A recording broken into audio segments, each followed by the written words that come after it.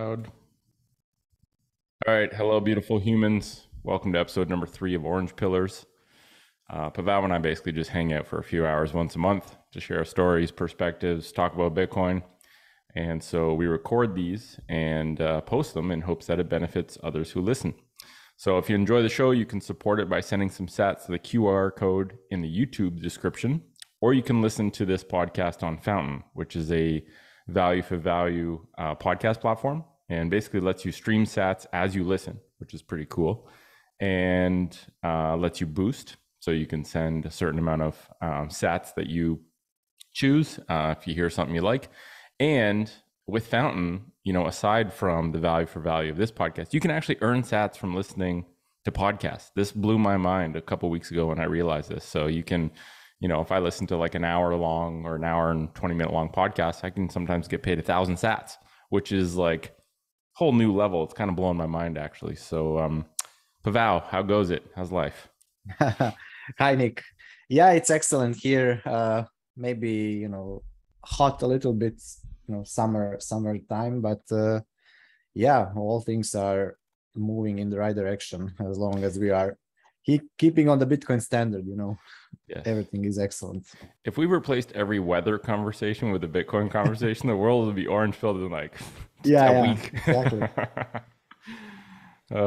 Yep. It is, dude, it's exciting times. I tell people Bitcoin is my antidepressant. Yeah, and it's like, I have many antidepressants I use, none of which are pills. Going for a walk in nature is one of them. Hanging out with my family is another. But, whether it's buying sats in whatever amount, right? Or just listening to a really good podcast, a Bitcoin podcast, like literally that elevates my mood instantly and brings me from this state of like, Jesus, the world is burning down. This is terrible to like, this is amazing. We have hope. What am I talking about? I got to do this more often. So yeah, what a time to be alive. Yeah, for sure. Me too, as well. So Bitcoin really is hope for, for everyone who just wants to embrace it. And they basically everyone can embrace it at this point, as long as they have internet connection device. That's basically it. I don't think we're excluding many people with that anymore. Maybe like a decade ago, we'd say anyone with an internet connection, you're still pretty much limited to the luckiest people on earth. But now it's like, I find it very curious, this leapfrogging effect that happens in developing nations, where they don't really, they skip technological phases because the newest technology simply becomes much more available and much easier, right? Someone in a hut in Africa or in a village in the Amazon will not probably ever have access to a bank, right? To a bank branch. They won't have access to a lot of things, but what they will have is probably a cell tower with a solar panel dropped in the middle of nowhere and have access to the internet. And so now, instead of having landlines, instead of having Wi-Fi routers, they essentially just have, some rudimentary phone that can connect to the internet. And the cool thing now is that coupled with access to internet is access to the world's best sovereign money. And that is like such a, I think it's really easy for us to be in our own places where we're fairly lucky on the global spectrum of things. We have access to financial instruments, financial services. But I think sometimes I listen to a podcast once in a while where people are talking about how much this is profoundly changing the lives of people who aren't as lucky as you and I or anyone in the Western world.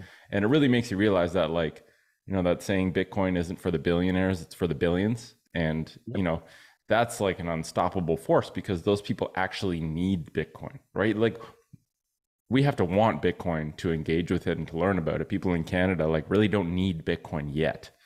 If they're paying attention, they know they need Bitcoin, right? Because the government can turn your bank account off. But I think when the majority of the world needs Bitcoin more than anyone else and has access to it, that's like an unstoppable force, man. That's pretty special.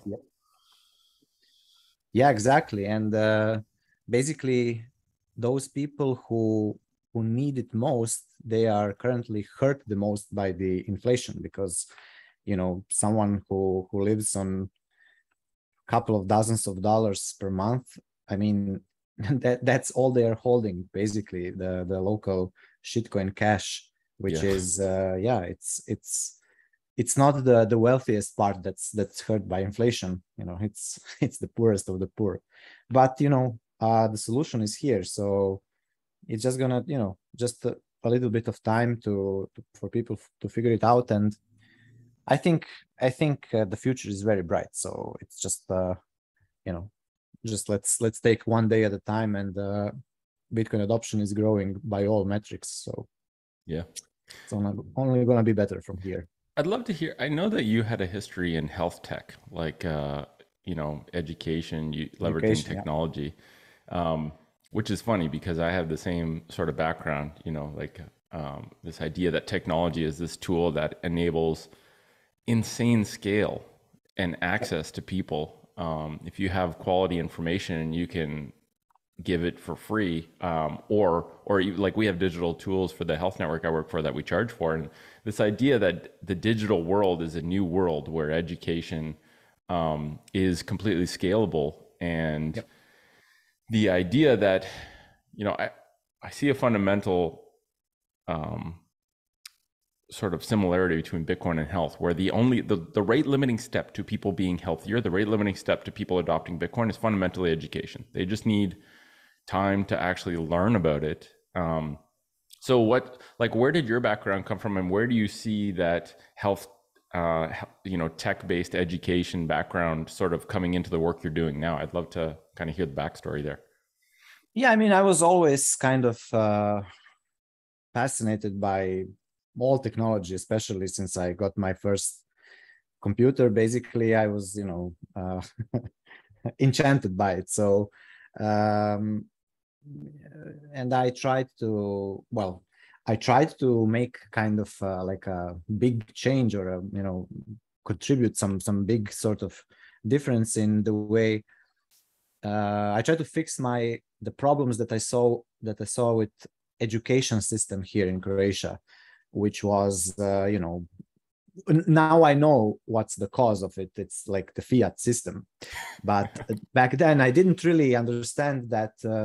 For example, I had very, very disappointing, let's call it, experience with my high school as well as university. The classes were not really up to the standard that I kind of expected. I didn't feel that I had much value of by me spending time there and rote learning all of this stuff that they basically kind of shoved down our throats.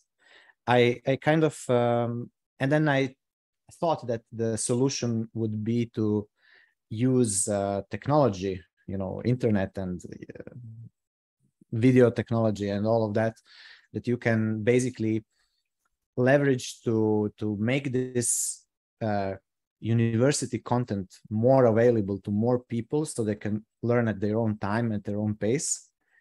But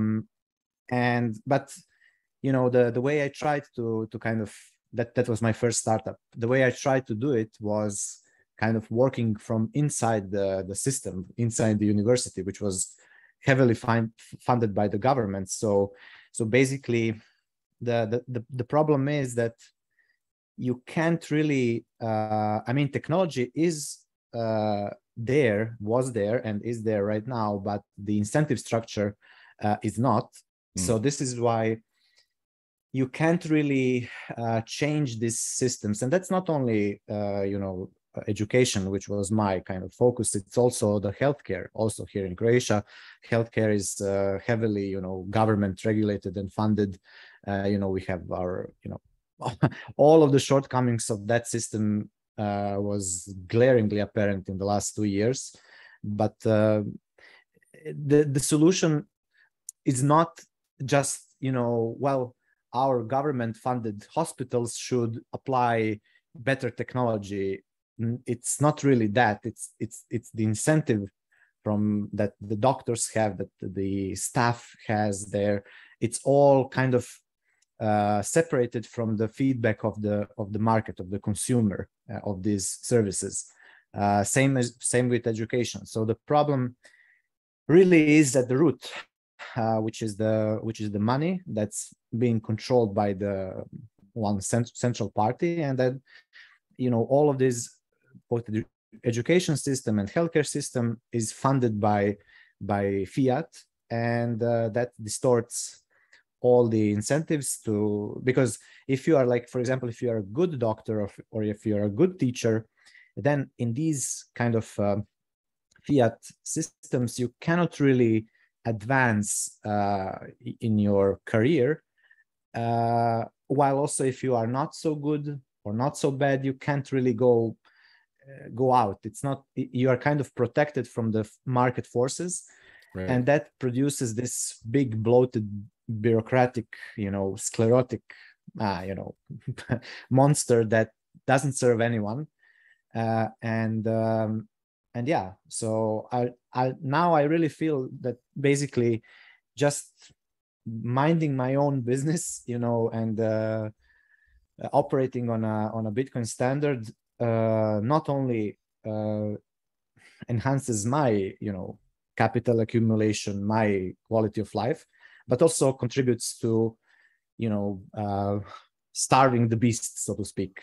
I mean, at least on my little part. It's not but again, the more other people, the more my family sees how I operate, the more my friends, colleagues, and community sees how I do things, then more of them will basically start operating on the Bitcoin standard as well, which will starve the beast a bit more, and then they start to influence their circle of family, friends, and so on. And over time, we will basically kind of fix all of these issues by simply reducing the demand for fiat, reducing the capacity of the state to issue new money to finance all of these educational systems, healthcare systems, other things that the state is simply now, the state is basically everywhere. And you can't really fix it from inside. There is no way to fight it from inside. The only way is really operating on a Bitcoin standard. So that's my view. Yeah, I mean, you really do just have to create something better that obsoletes the previous ineffective system. That is a constant misallocation of capital. Like, it really is a shame that so few smart people actually see what's so glaringly obvious that you can't unsee when you see it, right? And I think Bitcoin takes off these blurred lenses that everyone's wearing and shows you reality for what it is, and shows you how obvious it becomes. And I think a lot about the incentives of health, and like questioning, like, why is everyone so messed up, right? There must be something underlying this idea that really health is our default state if there's no external interruption or manipulation in the incentive structures. So if health is our default state, how is everyone defaulting to disease? And once again, comes back to fiat. And one thing I'm trying to do myself, with the conversations I have with myself, and then with the conversations I have with others, is change some of the language around that we use around health, right? Like, we say healthcare system. It is a disease care system. If we call it healthcare, we don't actually acknowledge that we don't have a healthcare system. And this is part of the problem, right? I was trained as I was told I was a healthcare professional. I was really a disease care professional. Health insurance is not health insurance, it's disease insurance. So if we call these things what they actually are, we can probably start to highlight the fact that we don't have a healthcare system. We're not training health professionals, and disease care is only needed if you're not taking care of yourself. And this idea that right now it's rare to be healthy, because it's kind of like a salmon swimming upstream, right? The current is getting stronger and stronger. The current is fiat incentives that are pushing you towards disease. And, we're trying so hard to help salmon swim upstream because it's a struggle, when in reality, what I realized that Bitcoin does is, instead of the stream going the opposite direction where people are trying to go, Bitcoin just switches the direction of the flow so that you can flow down this river, like a lazy river of Bitcoin incentives, and be healthy. Because the This idea that people get compensated for providing disease care, but have no tie to their effectiveness is the goofiest thing ever. And, I heard a story once about doctors in China that used to get paid based on health outcomes. And the way they did this was super clever. You would get a certain amount of money per person you're in charge of taking care of. Every time that person came to see you, or every time that person got sick, you got paid a little bit less. So at the end of the year, if everyone got sick all the time, you didn't make any money.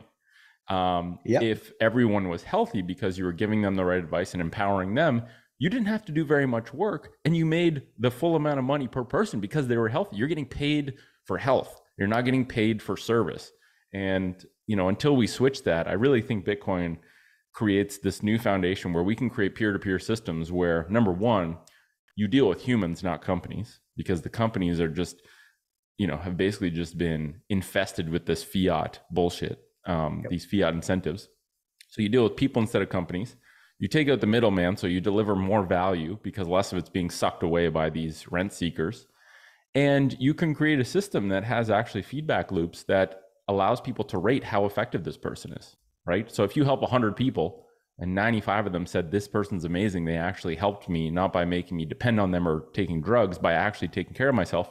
Well, guess what? You're probably going to get way more people coming to see you, and you can charge a bit more, so that you restore this natural free market incentive for health and compensation that get linked together. And I think it has to start with just like one individual who's on a Bitcoin standard who can help others with their health, not by telling them what to do, but to basically say, like, here's a big database of resources I learned from. I'll ask you good questions to help you understand what you need to work on or get clarity. And you can pay me whatever it's worth to you. Like, I already do these value for value payments for people. They'll reach out and say, hey, can I do a one-on-one? I'll say, sure, it's 60 minutes, but I only take payment in Bitcoin. You pay me whatever it's worth after the session is done. If you didn't find it helpful, don't pay me anything. If you found it very helpful, pay me whatever you think it's worth. And it's very interesting what some people will send you. Like this emergency medicine doctor, like my specialty is, foot health. And this emergency medicine doctor that works in the Bahamas reached out to our social media, said, does anyone do one-on-ones? I'm struggling with plantar fasciitis. I need some help. And we kind of said, we don't do one-on-ones, but here's some good tools. And she was pretty insistent. So I said, okay, I'll do an hour with you. But I only accept payment in Bitcoin. She's like, well, I don't know anything about Bitcoin, but I know I've seen a Bitcoin ATM where I live. Okay. So, do you think I can figure it out? I said, you know what? I'll help you. We'll try. So we do the session. It's an hour long. I basically give her no answers. I just asked her questions. What are you doing to work on it? What has worked? What hasn't worked? Are you tracking data every day? Have you addressed your footwear? And so I mostly just asked questions, but I could see the light bulb turning on. And she paid me $250 US for 1 hour of my time. And I was expecting like $30 maybe. Either way, it was non-KYC sats. So just things like that, where it's like when you actually just focus on giving people value and you open the door and make it simple, hopefully, and straightforward for them to pay you, they're more than welcome to pay for the value they receive. We just have to have systems that enable that. So, and speaking of, paying sats, like one thing you mentioned in the lead up to this conversation is this idea that you've basically been living on a Bitcoin standard. I think you said since like 2020. So yes. I'd love to hear just like practical tips or just like your experience in general. I'm curious because I'm not, I still pay for shit in fiat because like I want to get rid of the shitty dollars and save in the good money. But what's that experience been like? Anything you can share. I'm really curious to hear about it. It's been really extraordinarily good. This is one of my kind of especially right now, because a couple of weeks ago, since we were kind of we had this huge sell-off, we kind of hit some exchange rates under the last bull market cycle top, under 20,000 US dollars per coin. And that's when I kind of, there was, I don't know how to explain it. Something strange happened after a couple of days when I basically started something switched in my mind, and I stopped really advising people to just start start slowly with Bitcoin, or just dollar cost average. Now I recommend them to simply exchange all their fiat that they have into Bitcoin and start actually living on the Bitcoin standard. Because so my experience is that from summer of 2020, since I started working for Saifeddin, he was paying me in Bitcoin, right? So at some point you basically get to a point where you don't have as much fiat inflows, but you do have Bitcoin inflows, and at some point all of us will will end up with all this Bitcoin stack and no fiat, and you have to start spending Bitcoin, right? You have to eat, you have to pay your living expenses and so on. So that was the first that happened around maybe around October in 2020, after a couple of months. And that's when I kind of started, okay, now I have to exchange my fiat, exchange my Bitcoin and pay for stuff in Bitcoin.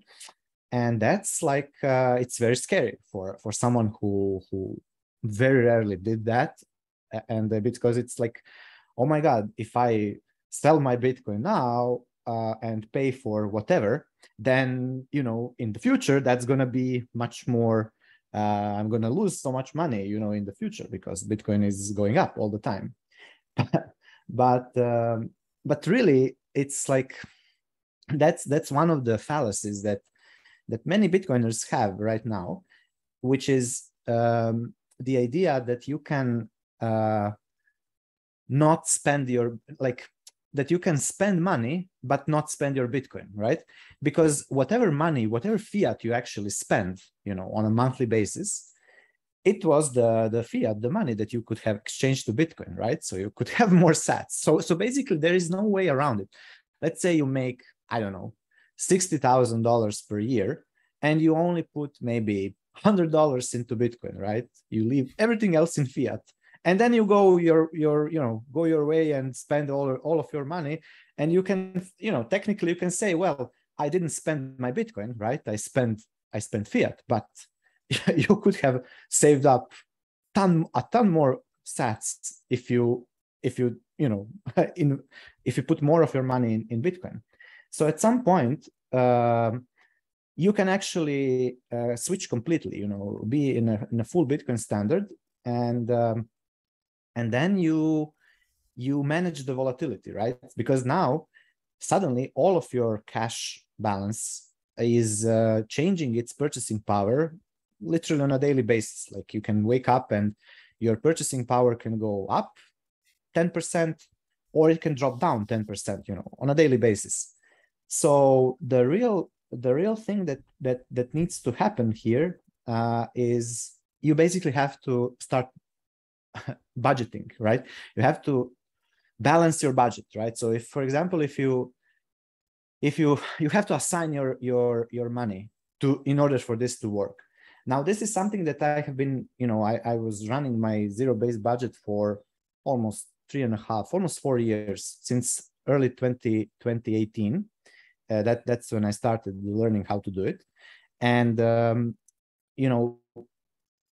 being able to have full control of your money, of your budget, is what gives you confidence to really go all in, and not being worried about volatility. Because really, what happens, actually, volatility works in your favor when you are on a full Bitcoin standard. How does it work? For example, in this period, okay, since the start of the year, that's like we have witnessed Bitcoin going down from 60 something thousand to 20,000, right?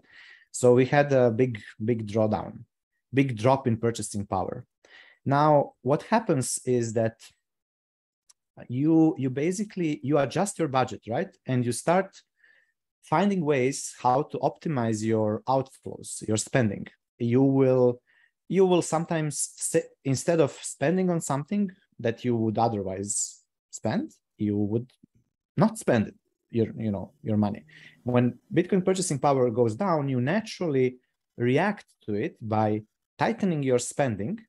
But on the other hand, you start finding ways to increase your inflow, to increase your outcome, your income, which you can do by either making, producing more value at your current job, right? If you are employee in a company, you can make yourself more useful to that company, and over time you will basically get more raise, or you can get another job, additional client, additional customer that you can serve, and this basically orients you into this service to others, right? Because you are incentivized to be more useful to other people, to give which more will value. in turn, increase your inflow. And that's perfect, because what happens, the effect is during the bear market, during the times when purchasing power goes down, on one hand, you are tightening your spending, so you are optimizing, you are saving up, as much as you can,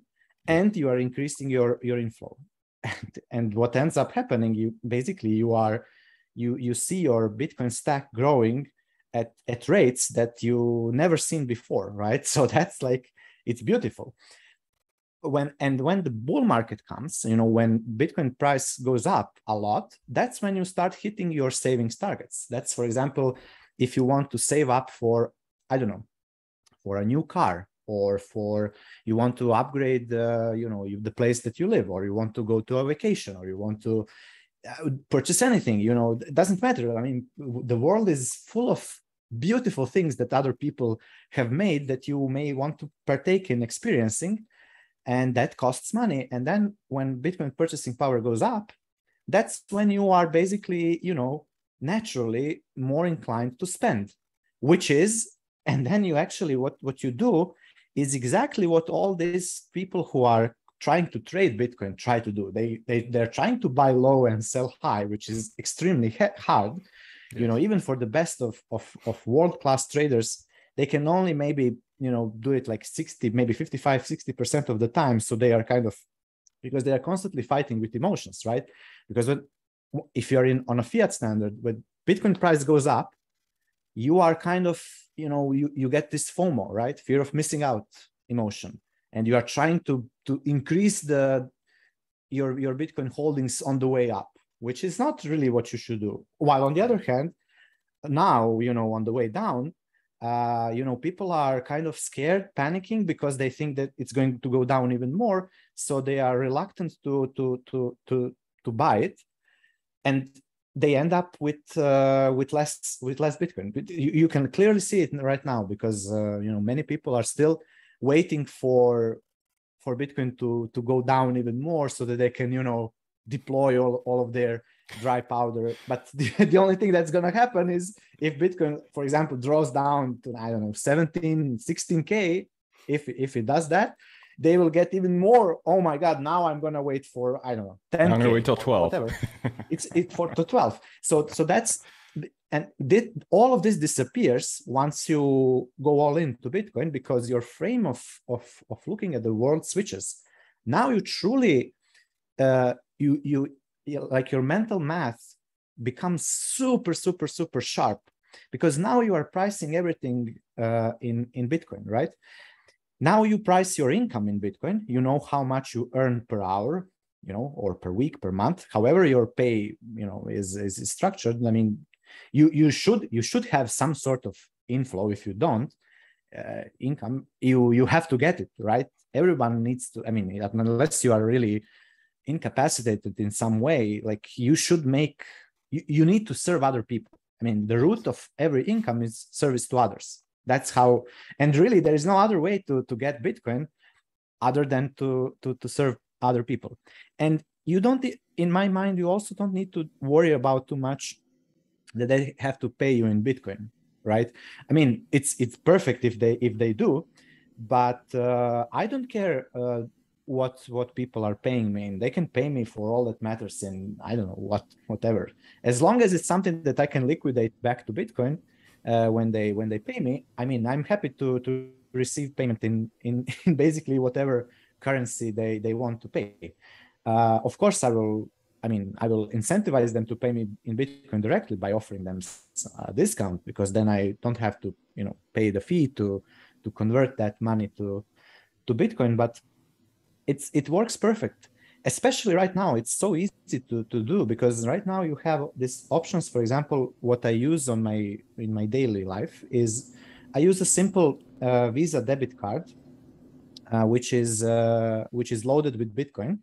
This is Binance. Binance offers this service. They have this Visa card that you can use, and it works everywhere where Visa is accepted. It works in ATMs, and basically you hold Bitcoin on it, and at the point of purchase, right? So let's say today I went to a shop doing some grocery shopping. Let's say the bill is, I don't know, 25 euros. At that point, it converts Bitcoin to 25 euros, pays the merchant, and that's it. It's like it works perfect. And the only thing that I have to do is I have to, every day, I have to reconcile my balance, because if Bitcoin, pumped up, for example, today, Bitcoin is up almost 10% since yesterday, right?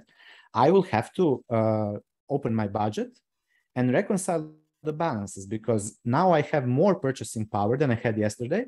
So I have more extra money that I have to assign, right? And then I just assign the extra money. Same thing would happen if Bitcoin dropped down 10%.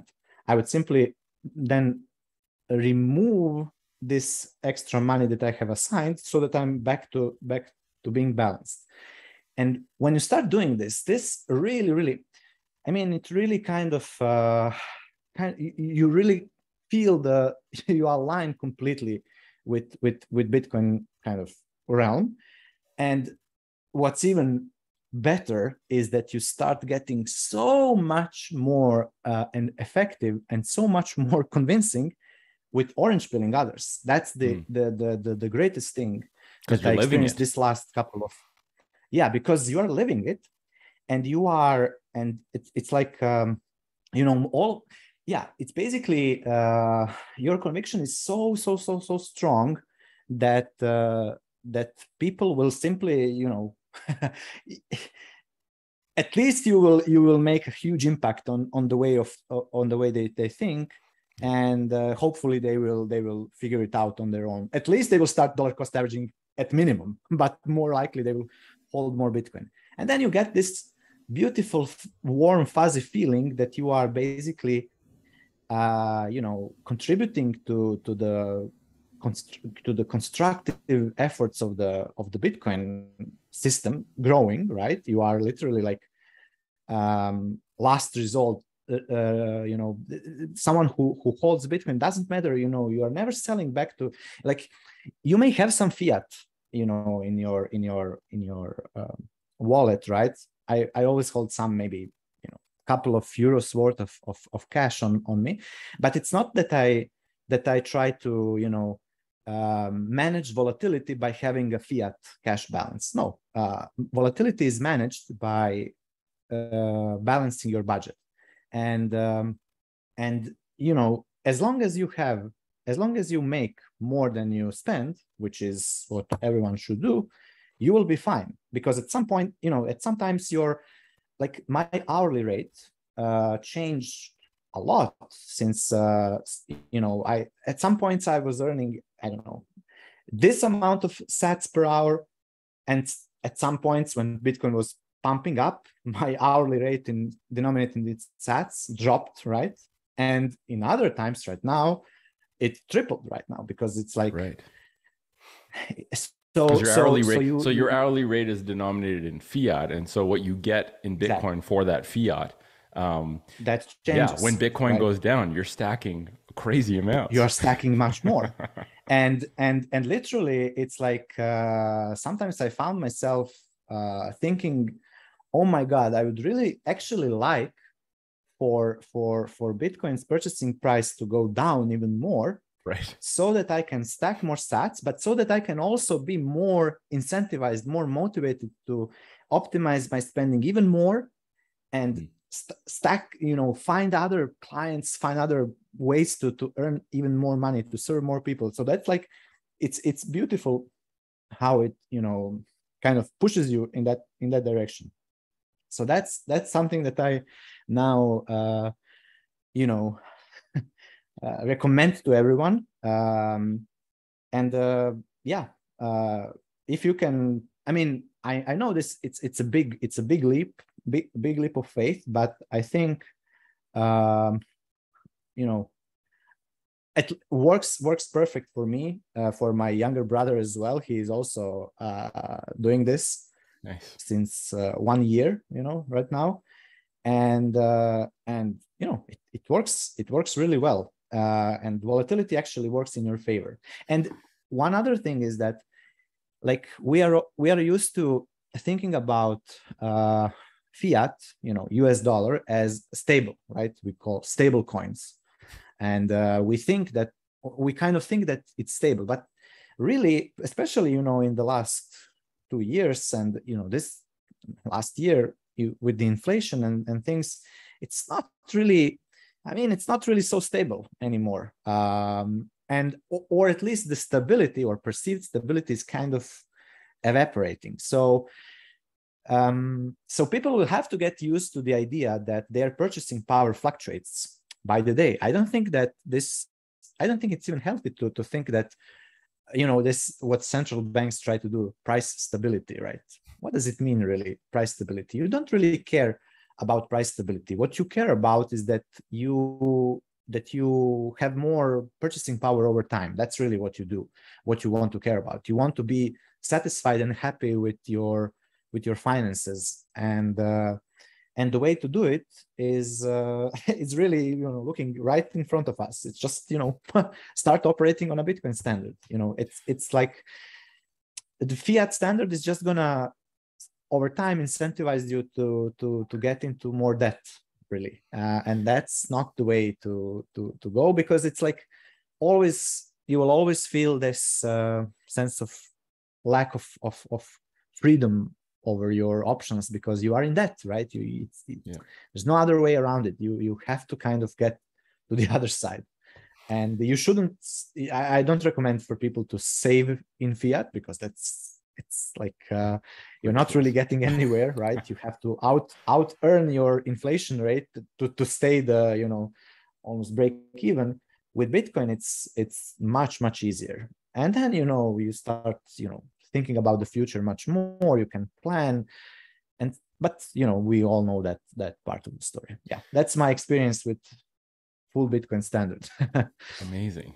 Thank you for sharing that. I think it's, a couple observations. So number one, I think a big element of being able to do this is your inflows being denominated in Bitcoin, because so long as I'm getting paid in Canadian dollars, if I'm spending my Bitcoin, I have to reconvert more Canadian dollars to Bitcoin. And so I think when your inflows turn to Bitcoin, that's almost like a massive leap in your, and I shouldn't say that, because technically if you earn fiat, you can convert it immediately to Bitcoin and basically make that the case. JW Weatherman talks about this. They have this Twitter tagline, "Get on zero." And I get what he means now, because basically what you're doing is you're turning your pay into a DCA, right? The whole point of the simplicity of a DCA is when the price is high, you buy less. When the price is low, you buy more. It gets automated. And so if you're auto converting to Bitcoin every time you get paid, you're essentially DCAing your payroll and turning, and it's almost like the fiat standard is pure manipulation. The Bitcoin standard is pure truth. Yes. A lot of people will, like, I'm moving from the fiat spectrum, from the fiat standard on a continuum over to the Bitcoin standard. But what I'm kind of realizing is, so long as there is any shred of remaining element of fiat standard in your life, so long as you're still on the continuum, not being at 100% Bitcoin standard, there is still some level of manipulation in your thinking. And the only way to get 100% clear thinking of your spending and your earning power, and how to essentially be on track to maximize your stack, is to be on a Bitcoin standard, because that fully eliminates the manipulation. And I think that's very, very powerful. And the idea, this bullshit stability that we assign to fiat is so funny, because if you if you go up to someone and say, okay, as a thought experiment, you can either invest in a company that is guaranteed to lose 2% per month of its stock value to infinity. Yeah. So this is like the only path, is it's going to get shittier over time, but it's going to do it very slowly, 2% a month. Or you can invest in a company that swings wildly from month to month, but makes you 150% a year on average for the past decade. Which one would you choose? The one that's guaranteed to lose 2% a month, or the one that swings wildly, but is basically has a track record of gaining 150% year over year? That would be a no-brainer. And so this idea that people are, I think what it really shows is the high time preference mentality, where they would people would rather have a bit more stability from day to day, even though they're guaranteed to get screwed, than they would to stomach a little bit of short-term volatility and have a low time preference thinking, where you're thinking in chunks of a year, 2 years, 5 years. So I think it's a beautiful illustration of that. And once people start to see, once people take off the foggy glasses and start to adopt a lower time preference style of life because they're denominating things in Bitcoin, I think that's where it clicks with people, where it's like, wow, I've been thinking about this all wrong. I've been thinking my currency is stable, but in the grand scheme of things, it's stable but getting crushed long term. And I listened to a podcast with Eric Weiss on what Bitcoin did, and he talked about Amazon as this beautiful example, where he's like, I think if you ask anyone if they would, in hindsight, would like to have bought Amazon at the IPO and held it to today, they would probably be like, that's a pretty wise choice, right? The only guy that did that was Jeff and his parents, and he's rich as fuck. And what people don't know is that from the time of IPO, which, Amazon was a company before the IPO, because you have to get to a certain level to get to a public offering. From the time Amazon became a publicly traded company until today, 6 times in that history, it lost 80% of its value. One of those 6 was a 90% devaluation in stock price. It was not a smooth ride, right? But those who held on and stomached the volatility because they understood the value of a dominant network coming to fruition, were rewarded handsomely. And so I think Bitcoin is one of those things where we look back at all these tech networks that made people very rich, and we think it was just this linear ascent to like nothing to worth a huge amount. It was not. And Bitcoin is no different. And I think if we just remember, it really is this beautiful thing when Bitcoin corrects, because it creates opportunities for people to stack at a much cheaper level. But it also just shakes out the people who had no business holding Bitcoin because they didn't have the conviction to hold on. And I really think that it's like, Bitcoin is coloring how I'm like, for example, the company I work for had a company vehicle. It was a luxurious vehicle. It was an electric vehicle. We didn't need it. Convinced them to sell it. We bought more Bitcoin, and now I drive like some shitbox, and I feel so good. It's the most satisfying thing to drive because I know the previous vehicle turned into Bitcoin, which is going to be 100 of those vehicles in a decade. So it's like, it was a good trade. And just one last point, I heard someone say this, and it really rung home with me. I will never sell my Bitcoin for fiat. I will spend my Bitcoin. I'll either save it or I'll spend it. I'll spend it buying things I need, but I will not sell my Bitcoin for fiat to spend fiat. And I think that's an interesting way of thinking of it, right? Where you're not maybe directly spending your Bitcoin, but the mindset is, the only way I'm letting go of these sats is if I'm spending it buying something from someone else that I need, not selling it to trade it. And I think that's a good mindset. Yeah, definitely. But this mindset naturally gets kind of sorted once you're in a full Bitcoin standard. And it doesn't matter, I don't even like, first of all, I don't like the word investing in fiat, in Bitcoin, because are you investing in euros? Are you investing in US dollar? Are you investing in Swiss francs?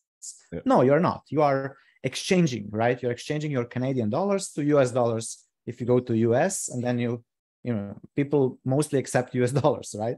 So you exchange your money into the local currency. This is why I like, for example, I like Michael Saylor's frame around this. He delineates the word money and currency, which is like, money is, your total economic energy that you can exchange. And then local currencies, I mean, if you came to Croatia, still you would have to exchange some of your Canadian dollars to Croatian kuna, which is now gonna be, switched to euro come next year. But then you will exchange to euros.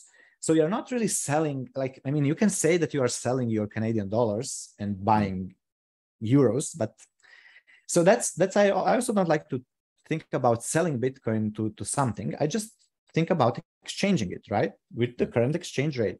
So what am I exchanging it for? Well, for any goods and services that I want to purchase. So if someone does not want to accept directly Bitcoin, right, I have tool, which is this card, that okay, this converts my Bitcoin to what he wants to accept, which is currently euros, right? So you stop thinking about that, because this is like traders thinking. This is someone who wants to make certain kind of trades along the way so that he makes more fiat usually. But in my mind, the only thing that you should care about is your purchasing power, right? So, and even the amount of Bitcoin, the nominal amount of sats, is not really important. What's important is, again, your purchasing power, because you would much rather have one BTC today, when it has $20,000 worth of purchasing power. You can just imagine. This is why budgeting is very good, because then you can like thinking about what can I buy with 20,000 US dollars is much harder. Like you are just looking at this number. But if you make a budget, let's say if you say, okay, 5,000 of $20,000, I'm gonna assign to my living expenses for the next X amount of time. Then $5,000 I'm gonna assign to my groceries spending. $5,000 I'm gonna assign to my transportation cost, and $5,000 is gonna be miscellaneous things, that everything, your whatever, clothing, I don't know, going out and so on. You just start with very simple assignment. So now you have, okay, now I can see this $20,000 is actually broken down into 4 chunks of $5,000, which are assigned towards different categories of your budget. And then when you start spending, you deduct, let's say you pay your rent if you're renting, or if you pay your mortgage or whatever you pay, you deduct, let's say you pay $1,000 for your living expenses. Now you don't have $5,000 in your category, you have $4,000, right? If you go to a grocery store and you spend $100, you don't have $5,000, you have $4,900 in your category. Right. And let's say you are on a Bitcoin standard and you have one full BTC, and Bitcoin drops down by 10%, right? Now you suddenly don't have $20,000 of purchasing power. Now you have $18,000 of purchasing power, right? So you have to adjust all those categories. You just adjust all those categories. You reduce your categories, and this, now when you're looking at your budget, and you start feeling, okay, now I kind of want to be more, I want to think more about what I'm going to spend my money on. Maybe I'm going to forego this, I don't know, something, going out, or, drinking or whatever. I'm going to kind of save that and be more careful about my spending. And I'm going to find ways to basically get back to my original purchasing power. Let's find ways to reduce my spending by 5% and increase my inflow by 5%. And then I'm going to be back at the purchasing power that I started with. How frequently are you doing that? Sorry to interrupt, but how frequently are you doing those readjustments? Because I mean, on a daily basis, the price of Bitcoin, on a daily basis, one green candle can go up 10%. So it's like, then you got to completely change it. Yes, but you are doing that on a daily basis. It takes me maybe 5 minutes a day to manage my budget. Basically, I reconcile my balances, I balance the budget, and I whatever I spent throughout the day, we just enter that into the budget. So we are tracking all the spending, and that's it. That takes a couple of minutes per day, 5 minutes, and that's it. And you are. I mean, if you're good with Excel, you can pretty much automate that, right? Like you just plug in the Bitcoin price, and it just changes all the numbers. Yeah, yeah, I run the Google Sheet that refreshes exchange rate, BTC USD exchange rate every 15 minutes. And I Amazing. just, okay, now it's this much. I just reconcile the budget and I go on. It's super easy. I mean, but it makes tremendous difference. I mean, it really does, because now, let's say the other day I got some fiat coming in, right? For any reason. I mean, sometimes people will pay you, like for me, sometimes people will pay me in fiat. And I can't, I mean, I will still accept the payment. I'm not gonna reject the payment. Now I had this fiat, and immediately, as soon as I got my hands on it, I just deposited that on my bank account, wired that to Binance, converted it to Bitcoin, put it on the card, and that's it. Boom. I didn't even think about the exchange rate. I just converted it immediately, right? If I could, I mean, if I could have this income directly in Bitcoin, I would have it. But I mean, chances are still most people will pay you in fiat, but you are in control what you are going to do with that fiat. So you are just converting it to Bitcoin and moving on with your money. Another thing that you start to track is the age of your money. So you start to track how old is your money that you are spending, which is something that you, once you start to track, you really start to get it right. Because let's say now, it really depends on the amount of savings you have and on your spending rate every month. But if you are able to raise your age of money, so let's say if you are paid today and you spend all the money that you are paid tomorrow, your age of money is going to be only 1 day, because your money is immediately spent. Everything that goes in goes out. Yep. Many people live like that, right? Or they live paycheck to paycheck, right? So their money cannot even get to a couple of days old, right? As soon as some money gets in, they already owe money, because they didn't pay in the due time some expense, and then now immediately they have to spend.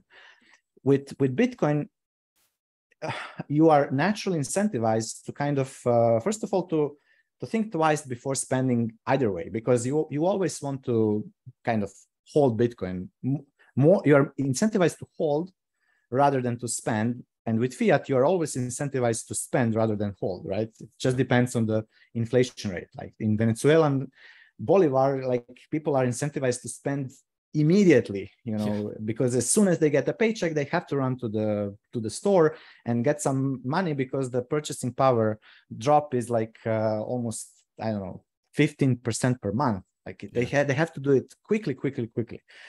With US dollars, the next it's easier, day but you food still might be want to more spend, expensive, right? How crazy is that? Yeah, that's insane. Yeah, but with Bitcoin, you naturally, okay, you naturally want to sit back and not spend, which will naturally increase the age of your money, because you are going to start spending money that you earned before. Let's say the thing that you earned today, the sats that you stacked today, will pay your groceries expenses in the next month or next 2 months, in 3 months from now. So you are always spending over time. Your money is aging more and more. So once you are spending money that you earned a year back, right? Which is what you will get. You will get into this position that you are now spending money that you have earned 1 year before. You get so much peace with that. Like it's like, it's crazy, because it throws you out of this hamster wheel that fiat standard, that slavery is actually holding many of us in. Like people are just warps our thinking. It literally warps our perception of reality. Warps your thinking, in the most parasitic way, because we don't even notice it, right? Like I even notice it when I go to spend fiat. If I have some Canadian dollars, like I have some Canadian cash that I had, where it's like, if I need cash, I have it. Now it's like I literally try and get rid of it like it's a disease causing. And I notice it because I want to spend that fiat. I'll even spend it on, I'll spend more than I would if it was sats by a long shot, right? I want to get rid of this shit. Whereas the best thing to do is actually convert it to sats so that I'm careful with all my spending. And I've noticed that firsthand. And I think it really does change your thinking fundamentally. Like you are literally just a more calculated spender. Your Exactly. economic decisions are so much deeper in the thought you put into them. Even your mundane ones go through many layers of filters. Like, do I need this? Do I need this type of this? Like, what am like? I don't Yeah. want to spend this, but if I need Yeah. something, I will. But I'm going to make sure I really need that before I spend it. I'm not going to spend it on bullshit. And I feel it even firsthand. Spending sats, sending someone sats versus spending Yeah. dollars, totally different thinking. Yeah. Exactly. And then you can also then start thinking in much longer time frames, but really not just kind of before I got onto full Bitcoin standard, I also held Bitcoin, but I knew that okay, this Bitcoin is going to be worth much more in the future, but it was kind of not really exact. I mean, I didn't really. Let me give you an example. So right now, I can think about, okay, I'm gonna buy this house that costs, I don't know, 400,000 US dollars. That's my savings target. Maybe I don't have enough yet to buy it, but I'm gonna put this savings target, and I'm gonna, stack along the way to that savings target. And the beautiful thing with Bitcoin is that every 4 years you kind of get this boost in Yeah. purchasing power due to halving and all this supply demand dynamics that turn out. Basically, you accelerate the time that you need to save up for basically anything that you want to spend your money on. Yeah. And the really beautiful thing with saving, and working towards something rather than buying, the same house on credit, taking out the mortgage and entering that house right now and paying it off over time, is that over time that you are saving, that you are thinking about, you are researching all the different options, all the different alternatives. Maybe, maybe that's not, at some point you maybe change your mind, along the way. Maybe you need a couple of years to save up. Maybe you need a full halving cycle. Maybe you need 4 years to save up enough money to buy that house, but maybe in these 4 years, maybe you will change your mind because you will see something that's actually better for you, that you can purchase. And whatever you do after you hit that savings target, because you will hit the savings target, even if you make your average or even below average hourly rate, if you're saving in Bitcoin, you will compound this purchasing power like crazy, because I mean, Bitcoin is still super small. It has so much room to grow and to suck all of this monetary premium from all the other assets on itself. So your purchasing power is going to go up tremendously. But this time that you took to save up this money is the time that you really enjoyed this research. Because if you think about it, like almost half of your satisfaction when you buy something is this time that you spend kind of researching about it, thinking about the options, maybe alternatives and so on.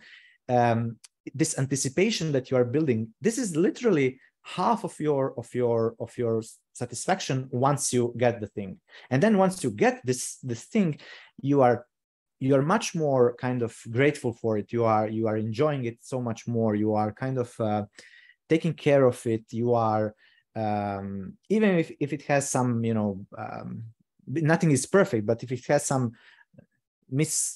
some stuff that's not ideal, you are still you still enjoy it much more. While if you buy this same thing on with debt, right, with money that you still haven't saved up for, you still haven't had this inflow, now of course you will get this satisfaction immediately, but it's going to wear off like with everything. And then once it wears off, you're kind of left with this, okay, now you have payments for this thing that you bought, and you are noticing all the shortcomings, imperfections in the thing, which kind of bother you even more, because it's just not, it's like what people are saying, it's not, it turns in the curse instead of blessing, right? Everything that you have, if it's bought outright without debt, with the money that you saved up for, right? This work that went into saving money, and then you purchase the thing, like you, it's You almost cherish like that thing far you more. cherish the thing, and this is beautiful because then you will have this sense of contentment with the thing that you have. You will be able to continue saving to maybe upgrade that thing in the future, right? But still using it. I mean, I love all the things that I bought with since I like there are no things that I bought that I feel right now that I wasted money on them. I know that many Bitcoiners are kind of afraid, okay, if I spend my Bitcoin now, it's going to be worth more in the future, and I'm going to be, in misery because, I could have saved that Bitcoin and buy 10 times more.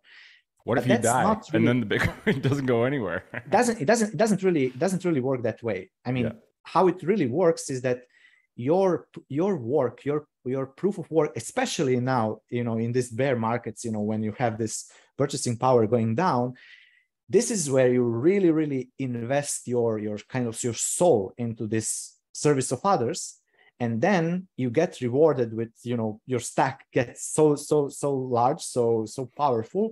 And then, you kind of enjoy the fruits of your hard work in the bull market. That's when when everyone is kind of crazy about buying Bitcoin, right? You are actually you are selling, right? You are literally you are now spending. You are spending, you're hitting your savings targets, you're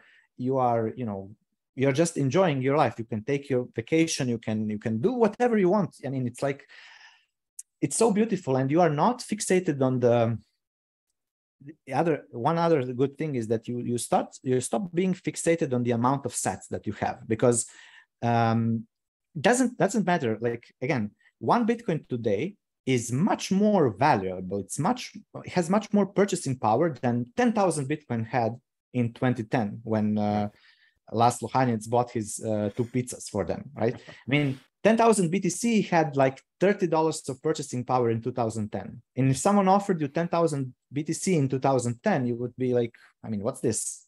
What can I do with it? I mean, you couldn't really do anything with it except find someone on a forum, some obscure forum to exchange it for 2 pizzas, really. Now, if someone offers you 1 BTC, just have it. I mean, you are going to say, oh my God, are you crazy? Like you are giving me 1 whole BTC. And, in 10 years, if someone gives you 100,000 sats, like that's going to be, oh my God, that's crazy. Like it's going to be even more. So the point is that we should kind of, I mean, when you get to the Bitcoin standard, you stop bothering about the exact amount of sats you have. Right. But what you will see over time that it doesn't really matter, right? You don't really care about the nominal amount of money you have. You care about your purchasing power. And your purchasing power is going to go up regardless, especially if you are, again, on a full Bitcoin standard, because then your incentives are completely aligned to do exactly the right thing. The thing that all the traders are always trying to do: buy low, sell high. Yep. And by default, you've hard-coded that, right? Literally. You've made one choice, and then all of the other choices have been made for you, and the invisible hand that nudges your behavior nudges you towards saving, not wasting. Exactly. And there is something so beautiful, so ethereal, like spiritual about it, because you feel like, oh my God, I'm literally holding money that's so pure, that's like pure truth, mathematical, thermodynamic, energy converted from the sun and stars and the earth and everything, converted through these minor rigs into this beautiful money that nobody can mess around it. Nobody can, and I'm now part of this. And it kind of motivates you even more, especially, let's say, it can be brutal sometimes when Bitcoin goes down a lot. Like you can get scared, but this is good.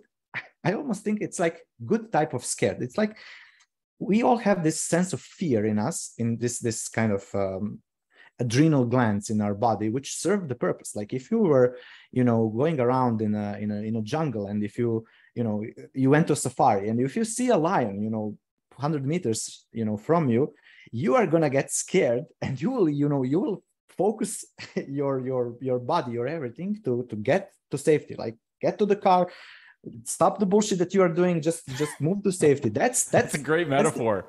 That's a great metaphor. Exactly. That's the fear that you have, right? But it serves you, right? It protects you, right? It protects you from the lion or from some danger. It's adaptive. Well, with fiat, the fear is different, right? That's kind of insidious type of fear that kind of builds up over time, and it manifests in this anxious feeling that most people have right now in the world, because they are up to their eyeballs in debt, and they just don't know. They feel this threat, but they don't see it, right? It's not visible. It's not a lion looking at you, and you can't really channel. Where are you going to channel this threat? If you see a lion, you're going to put all of your energy into escaping, moving away to safety, right? And then that's it. That's the same thing with Bitcoin. But Bitcoin goes down a lot. It's almost like fiat is you're standing, there's tall grasses around you. You know there's a lion somewhere. You have no idea where it is, when it's going to come out, and you can take zero action because you're stuck there. That's fiat. Yeah. Whereas like on the Bitcoin standard, it's like I see the lion, I can react. It's adaptive. It's good. Instead, it's like a short, acute burst of fear, which stimulates an adaptive response, which is exactly what we're designed for, as opposed to this long, drawn out chronic fear and uncertainty and anxiety that disables your ability to take action and keeps you stuck in this rut of anxiety. That's the fiat equivalent. That's the fiat. And the crazy thing about fiat is that it's not so intense that you can actually take hard action to move away from it. It's subtle, but it's poisonous over time, right? It's kind of it's almost like you are infected with something. Like in this jungle, something bit you, or you got some parasite, and it's slowly sapping you from energy, and you don't really feel it at first, or you feel something is wrong, but you don't know what's wrong, and over time you are kind of getting more, you're exhausted, dying basically. Yeah, right? Dying a slow death. With Bitcoin, you are just okay. Oh my god, now I dropped down. Okay, I'm gonna survive. Okay, let me open my budget, reconcile the budget. Okay, reduce. Okay, am I gonna survive? Yes, you're gonna survive. You still have inflows coming in. You still have your, you still have food. There's so much more time until you get to this kind of crazy. I mean, I know people are mostly scared because if they go all into Bitcoin, what's gonna happen if it all goes down? Really, oh my god, I'm gonna die. No, you're not gonna die. I mean, that's the feeling, right? What we have. But once we overcome that feeling, then it's really easy. So, and it's it's really beautiful. So, and it strengthens your it grows you as a person, because especially in these times of bear market, like you're literally, you are learning many things on how can you optimize your spending. For example, you can instead of buying your meat every day in a butcher shop, maybe you're going to buy half beef, right? Maybe you will think about and you will get much better quality meat for less money actually, but you need to put some more thought into that, because that's not as easy as just going into your supermarket and just buying the first thing that you see there.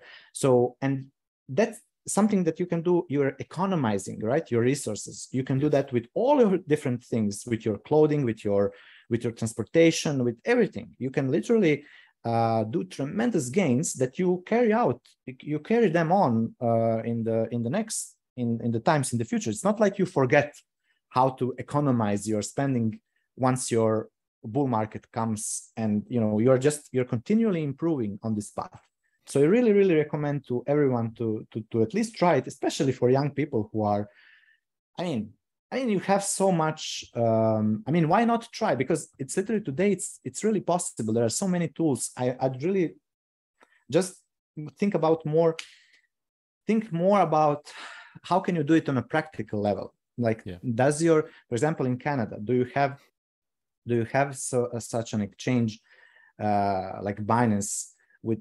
I know that Coinbase also has this card that you can basically use as you can hold a BTC on it and convert to fiat at the point of purchase.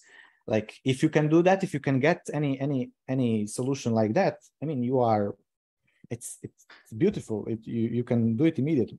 If you can, CoinDebit has a card that anyone can get, I believe. They sent me some to demo during the convoy, which is same thing. You load it up with Bitcoin, you spend it in whatever. And I think what's cool, I believe this is the case, is whatever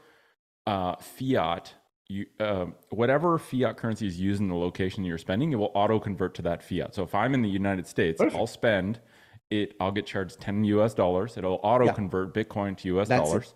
If I'm in Europe, it will auto convert to euro. To euro, exactly. And you have all these tools that are only getting smarter and smarter. You have this ecosystem. It's only going to get better with that. Exactly. Yeah. And one thing that came to mind there was this idea that a mortgage, and even the word mortgage, like I speak French. Mortgage in French, mortgage means death deed. So literally a mortgage. Mortgage is proof of debt.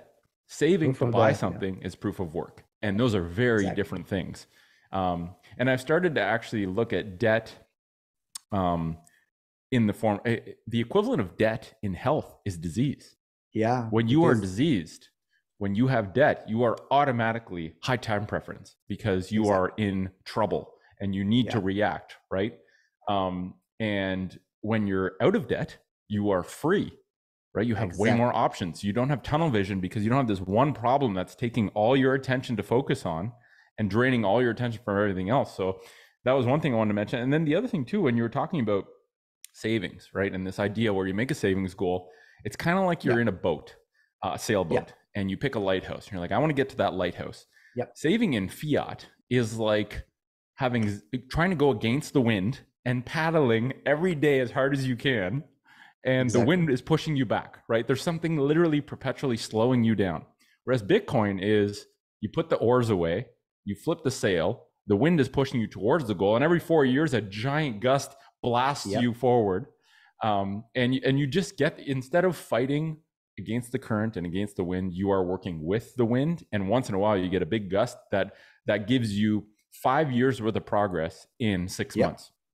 And you have to be willing to accept that the seas in the Bitcoin waters are less stable, right? You're not going to get like, instead of a small amount of wind against you at 20 all the time, you might get bursts of wind that go against you, bursts of wind that go for you. But on average, on par, if you take it in year chunks, you are getting way more help from the wind in the Bitcoin world to get you to where you want to go way quicker than the fiat world, where you constantly have this tiny little bit of wind against you. You're still making progress, but it's so slow, you may as well just be in the same spot, right? You're working to paddle as hard as you can, and you're like moving a tiny bit.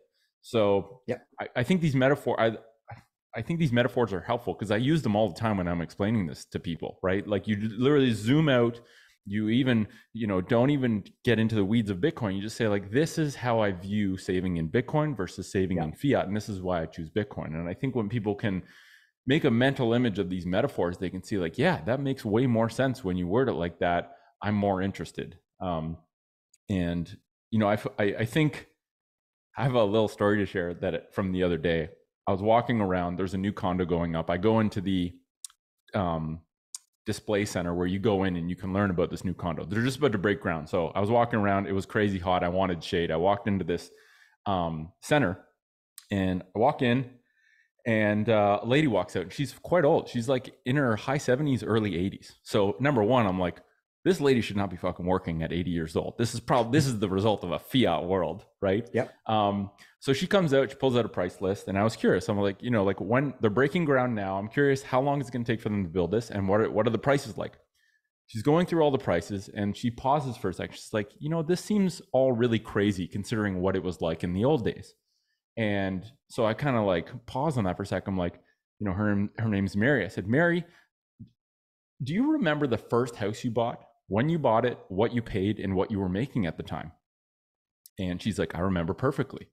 She bought a house in 1985. It was a 2-story condo in Toronto. She bought it for $75,000. And at the time, her salary was $30,000. So this idea that what she bought as her first home as a multiple was around 2 to 2.5 times what she was making in her as her salary. Yeah. Now we're looking at these condos that are $600,000 to $700,000 for something way smaller than what she bought. And if you're making an average salary of $60,000, that multiple is 10. Yeah. The accommodation you're buying is 10 times what your annual salary is versus for Mary. And even more, because over time is going to accelerate even more. The inflation is going to just go up. So it's inflation and interest rates. 15.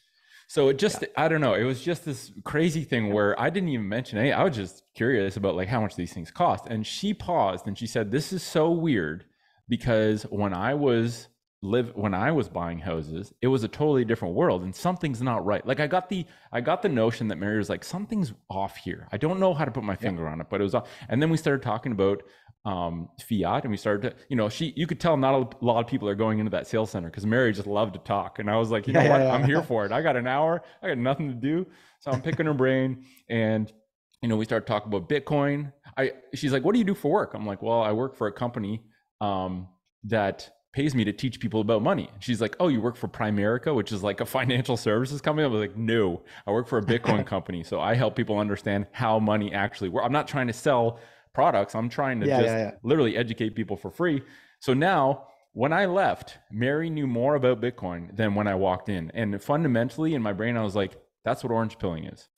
If you have a conversation with someone and they know a tiny fraction, like a tiny bit more about Bitcoin than before you spoke to them, you have done something to aid their process of being orange pilled. And I think if we all just have the goal of, I'm not trying to get Mary to put all of her money in Bitcoin in our first conversation.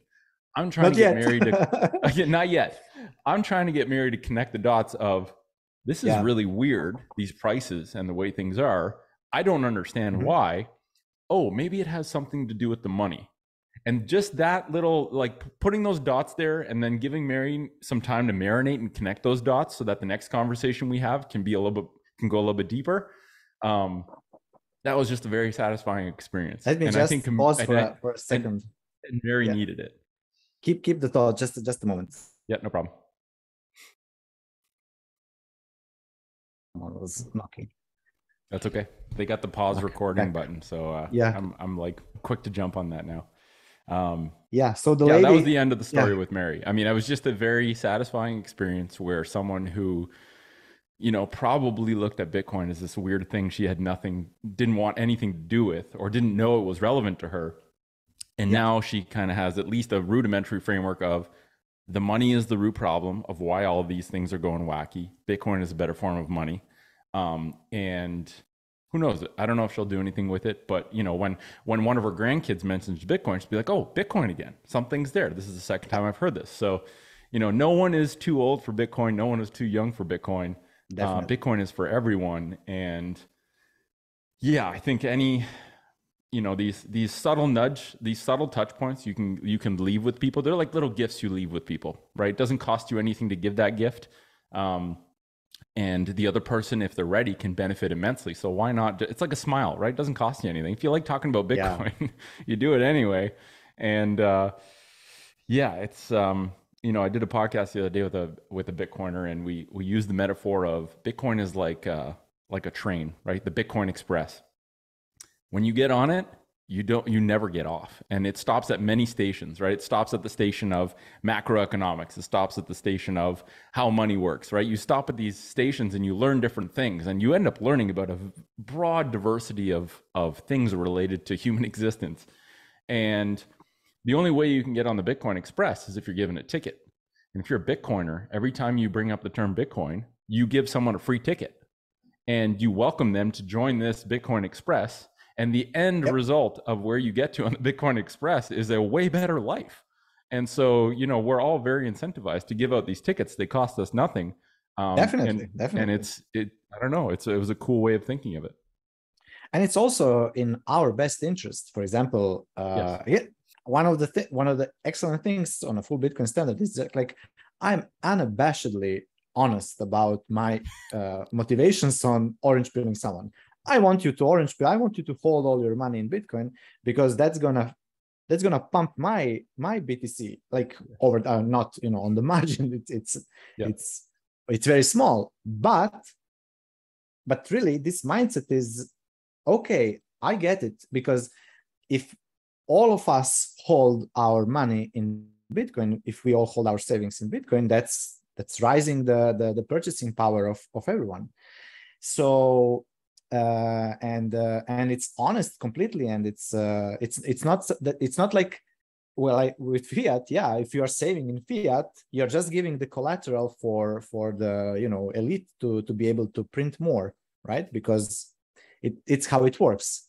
Yeah. So and yeah, it's beautiful, and I think we are also going to get much more effective in orange pilling others over time, especially again if you really switch to full Bitcoin standard, because you will be able, that's what I do. For example, when I speak with people right now, sometimes people will say, okay, but how can I can't spend Bitcoin anywhere. And I say, no, I can. I just went to a grocery store. This is the bag that I bought with, it was paid with Bitcoin.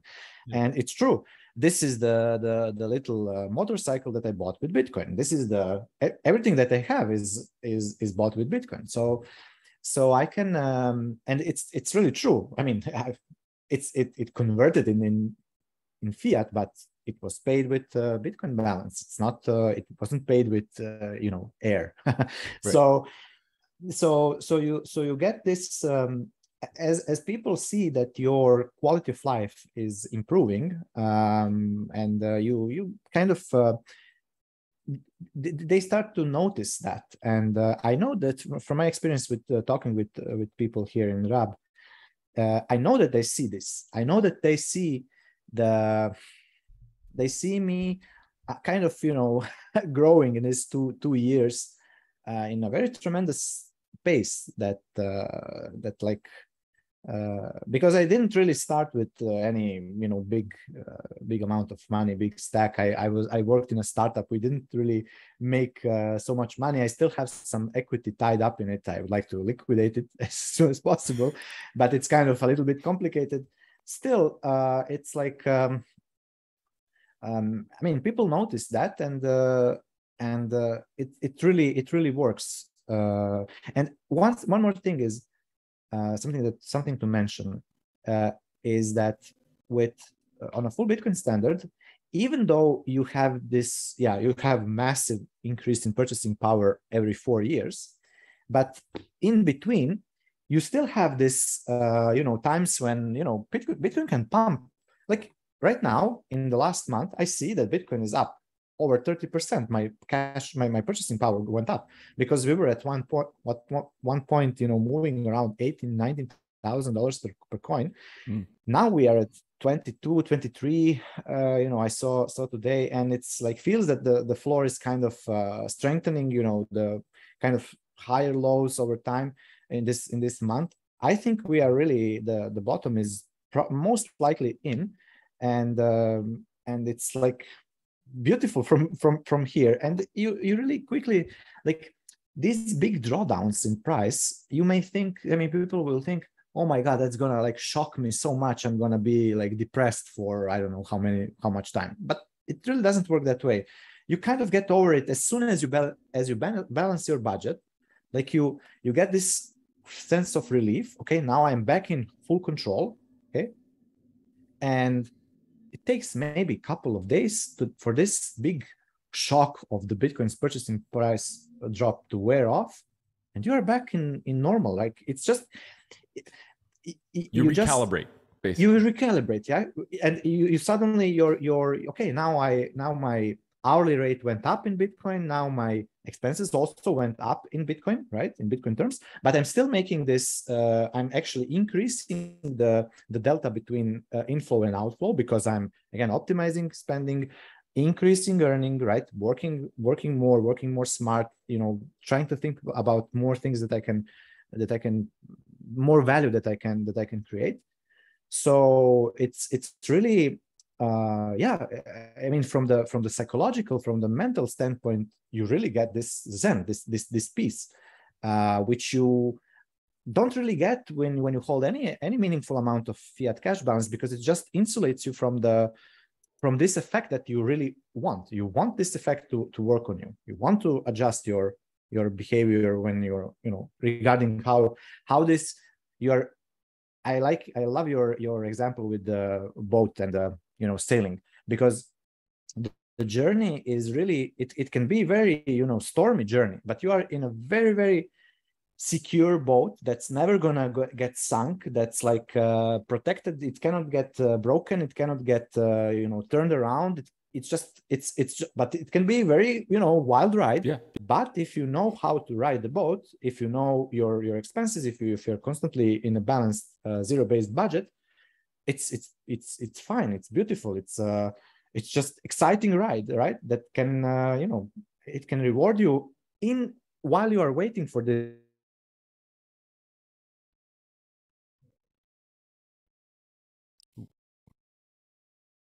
20% decrease in purchasing power. You tightened up your spending, you earned more. Next month you went up 40%, right? And you just you again you adjust yourself, right?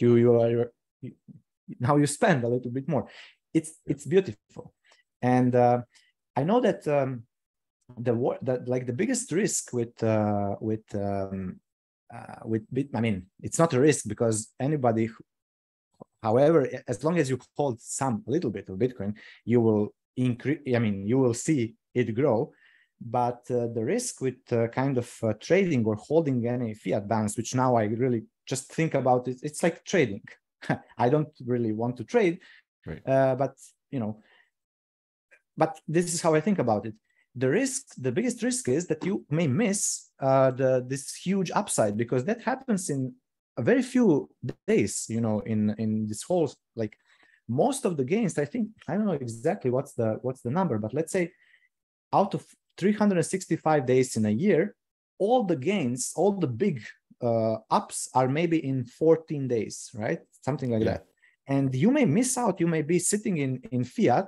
And you can't time that. You can't time it. You can't time that. Yeah. So you're constantly like trying to time it, but you are out leveling yourself. You are literally working against your instinct, your emotions, when you are trying to predict. And you can predict. I mean, you can have very, very high, percentage of like being sure about what's Bitcoin price going to do in the next month or so, or whatever. But still, it's so hard for you to act, and it's even harder to act on that consistently, and being, it's just too hard. All of that energy that you are spending on trying to time it, really, is the energy that you should put in these two things: optimizing outflows and increasing inflows. Yeah. And it's not even comparable. Like, it's orders of magnitude more money that you are going to stack. You will end up with much more sats in the end. And that's a huge amount of energy, right? Like the energy, the emotional energy, the idea of constantly having it be on your mind, that there's a huge amount of energy that you could be putting towards just being of more service to others and collecting more IOUs for the service you're offering. And, Michael Saylor said something a while back in a tweet. He said that people who know less than you about Bitcoin are determining the price of Bitcoin right now. And this idea that, as someone who is holding Bitcoin, I am not part of the bid-ask system that is currently determining the price of Bitcoin. And this sort of made me think of something that Jack Mahler said a while back. He said, I live in an apartment. If the person above me who has the exact same apartment has a life emergency and has to sell their apartment, say my apartment's worth $200,000, they have to sell theirs at $50,000 because they have to liquidate it right now. They need the money. They're getting a divorce, whatever. They have an emergency. If they sell their apartment for $50,000 because they're in a bind and they had to, it doesn't make my apartment worth $50,000, right? Like they are the marginal seller, but they are not determining the value of my apartment. The value of my apartment is whatever I choose to end up selling it for, right? And so the value of my Bitcoin, if someone's willing to sell a Bitcoin for $20,000, that doesn't indicate the value of my Bitcoin. My Bitcoin has a value of $1 million in my brain. And I'm not ready to part with my Bitcoin right now for anything less than $1 million. So the price of my Bitcoin hasn't changed. Like my old man, we have these battles at family dinners every Sunday where my old man's invested in real estate. He's invested in real estate. I save in Bitcoin. And we have this contrasting opinion. He loves to throw these jabs where it's like, well, your Bitcoin's worth 70% less. And I'm like, no, it's not. I haven't sold it. It's not worth anything less than it was a month ago or 2 months ago. Um, and or sometimes he'll say like, he'll say these short-term things. I'm like, did your house increase 10% yesterday? Because my money increased 10% compared to your house. So stuff like that. But I really think this whole idea that every person, the hodlers are not affecting the price, right? All the crypto bullshit getting liquidated. These are the people being forced to sell their apartment for $50,000. That's not affecting what my Bitcoin is worth, right? And I think taking that approach has eliminated a lot of this volatility where if I'm just consistently stacking sats, converting my inflows into sats, I have this huge opportunity to 2 to 3 to 4-fold my stack per unit of fiat coming in. This is a good thing, right? It's no longer something where I'm in an emergency saying, oh, my Bitcoin's worth less. It's not, because I haven't sold. These short-term marginal sellers are determining the market price of Bitcoin, but the hodlers who are refusing to sell their Bitcoin aren't actually voting because they don't give a shit about the short-term voting game. Like, this is just a game. This is a game of traders. They're in it for the long term, and the price that they're willing to sell their Bitcoin for is what their Bitcoin is worth, which means it's different for every person. And when you take that mindset, it actually, like you said, it actually makes these dips really cool opportunities to be happy about. And one thing I always think of is like, someone in El Salvador has a chance to buy 100 sats for 75% off. This is like a beautiful opportunity for the rest of the world to get rich until the world at large realizes how valuable this energy backed money is. And so I think it's a mindset. It really, when you take that perspective, it's a mindset shift where you're not actually concerned when the price goes down because you understand what it's backed by. And you actually view it as a good thing and as an opportunity to increase the value you give to the world because you get paid 4x on your IOUs now, and help other people get in at a really opportune time. So I think it's really just about switching. And his thinking, my old man's thinking, is fiat thinking.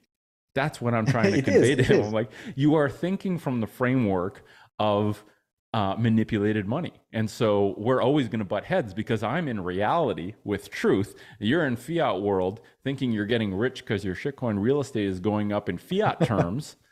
Whereas I can show you what your house is worth in terms of Bitcoin. It's getting cheaper every year. Despite it seeming like it's getting more expensive, right? And it's like this weird illusion where you might be measuring the value of something with a shitty measuring stick, and it's tricking you into thinking you're gaining value. But if the measuring stick is constantly being manipulated, then everything's so out of whack you can't even make good economic calculation. You can't, because you're being fooled, like hypnotized by this weird thing. I also have this like thought experiment that I like to kind of run sometimes in these discussions. Like, let's try to imagine, let's teleport ourselves into 2150 year. All the Bitcoins are mined. Let's say all the fiat currencies are hyperinflated already, and we are living on a full, everybody on the world, they all hold Bitcoin, and they still, they save in it, they spend it, they earn it, and we don't even have the conception of, exchange rate with fiat or buying and selling Bitcoin. It's people don't think about it. Right. They just like you don't think about buying and selling Canadian dollars. You just earn Canadian dollars and you spend. So imagine this world. You will still have the Bitcoin's purchasing power is still going to fluctuate, because what's going to happen is that there probably be years or times or months, whatever the time length will be, when more people are in the save mode and not spending mode, in which case the purchasing power of Bitcoin is going to go up on the margin. Yes. And on the other hand, once they start spending more than holding, is when the purchasing power is going to go down, right? So you will still have these waves. So I don't think the volatility of Bitcoin is going to go away ever, right? It's not going to be linear, right? it may be slower, like the amplitude of this wave may be lengthened and kind of being more, maybe more, I don't know how The to explain peaks it, and the but maybe, troughs will level yeah, out, so they're not as extreme, we but they're will still level going to be out, there. but you will still have them. You will still have them because the world is not linear, right? It's kind of humans are emotional also, like dynamic. Yeah, built in. humans are emotional, which is not a bad thing, right? And as long as you think that we will be mortal beings that have limited lifespan, maybe we will increase our lifespan, maybe we will live more than several hundred, maybe we're going to live 400-500 years, you know, in the distant future. Maybe our bodies will be able to be, you know, to live in this realm, in this dimension for much more, for a couple of centuries.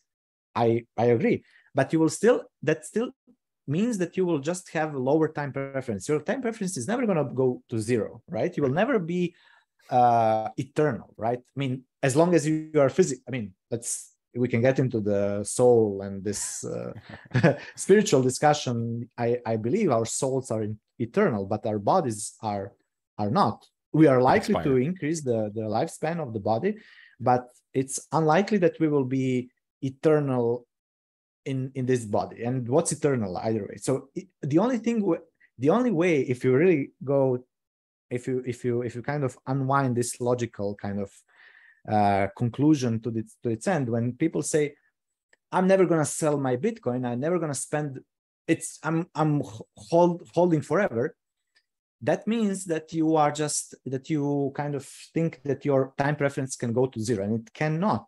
Yes. It can lower a lot, and you can live much higher quality of life if you lower your time preference, but you can go to zero. So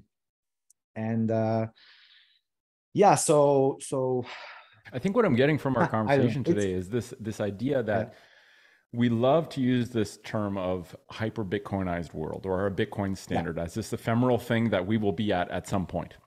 And I've heard Peter from What Bitcoin Did talk about this a lot, where that is actually a personal choice. You are already on that, right? You already live on a Bitcoin. You, as far as Pavao's life is concerned, you are living individually in a hyper Bitcoinized world on a Bitcoin standard because you've chosen to do so. And I think this idea that, you know, one thing that I realized from this conversation is I was sort of looking at that as I will live on that standard when my income is in sats. But what I just realized is, like, if I auto convert my income to sats, I'm already there. And it's, you know, and I think it just, you know, everything you said about it sharpening your decisions to make you wiser in the choices you make, because you're actually considering trade-offs much more deeply than just, you're not being hijacked by the superficial incentives of fiat anymore. You're actually grounded in the reality of sound money and have to make much sharper judgments about what you spend on and what you don't spend on and what you save. And so, yeah, I mean, this, you know, our last conversation, you talked about giving more. Now I tip 21% everywhere I go, because it's been beautiful. Very satisfying, and I haven't had to actually make any amendments to my way of living, right? So I took that from last one, and this one's going to be, all right, mission is get on a Bitcoin standard and start looking at the world through Bitcoin I'll lenses. Be super happy to help you out with it. It's something that I had to give a little bit of support to my brother. Pleb Music is, again, also working right now on it. We had a long discussion, you know, a week ago about it, and he's also maybe gonna. Actually he pulled the trigger. He ordered the card, and now he just needs to set up the budget. And I told him I will be glad to help him out with, you know, very technical things on how to really do it, you know, properly, so that you don't get scared or whatnot. And yeah, I think I'm also like right now trying to kind of do a little bit of more structured, like content series. I don't know the format still. Maybe I'm gonna write something. I actually started, you know, writing down some bullet points on how to really do it, all the benefits and practical tips and tools on how to live on zero fiat, because like a playbook.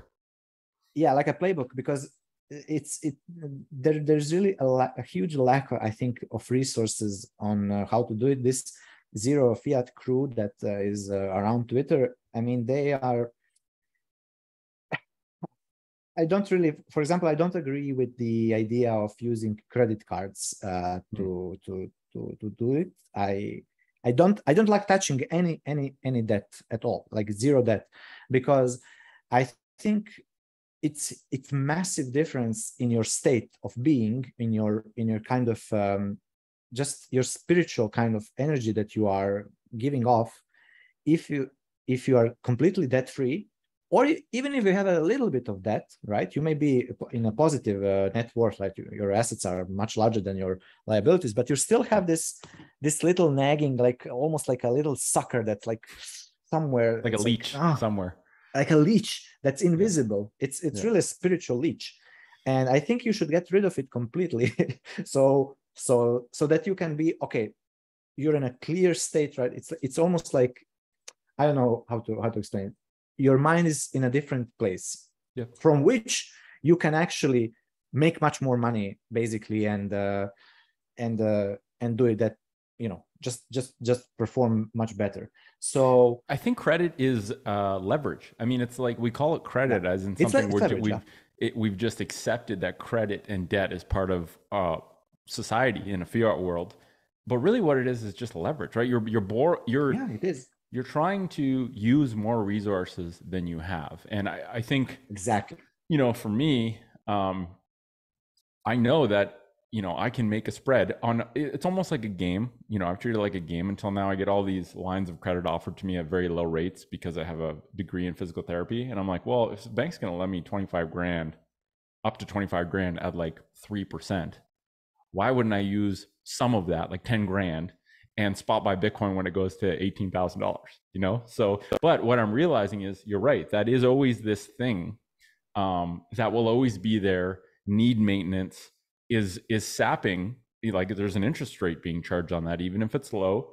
And, the temptation to use credit if it's offered to you is there. But I think, our conversation together, living a more pure, clear life requires you to have a clear monetary landscape to make your calculations based on.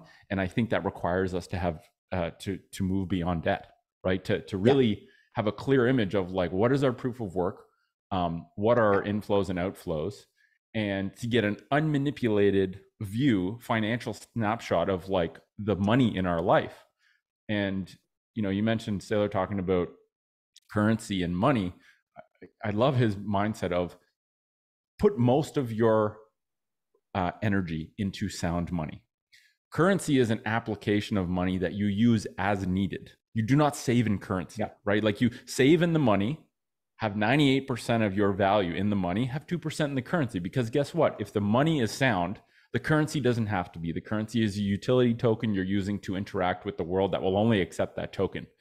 But the goal is to have your wealth, your purchasing power, your energy fundamentally in sound money, and then use the applications of currency as needed. Because if the money has integrity, the currency doesn't need to. That was what stuck out to me when he talked. And it's like, that makes so much sense.